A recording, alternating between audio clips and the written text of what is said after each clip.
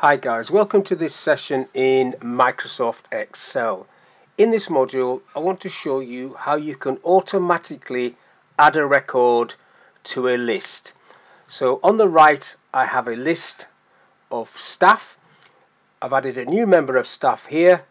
I want to click this button and add it to this list. So you've got two greens there, so I'll just change this to black so you can see that this is actually changing. So I'll change that details, add the record, so black comes at the top.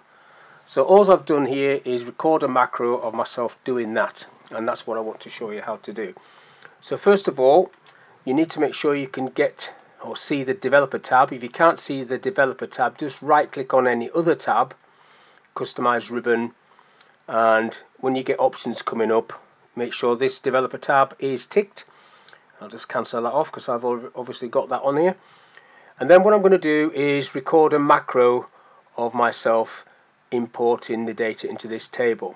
So record macro, and I'll leave it as macro 2, but you can give it a name, and where you put it is up to you. If I put it in my personal macro workbook, it means I could have a button up here on the quick access toolbar and it would still work, but the table and everything would have to be there. I'm just going to leave it default as it is there and click OK. And now it is recording what I am doing. So first thing I'm going to do is highlight the row on this table, right click, insert and shift cells down. That will give me the space that I need.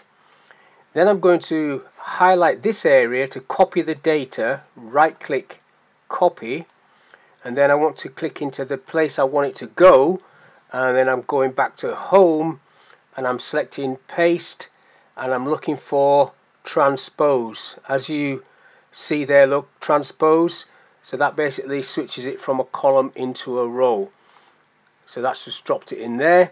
That's how I want it to be. I don't need to do anything else. If there was formatting there, I might have to do formatting, but for now I'm going back to developer and stopping the macro.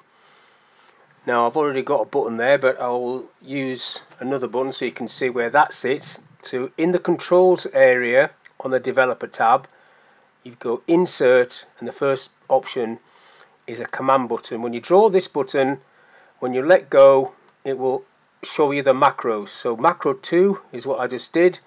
So it's probably best to give these a name.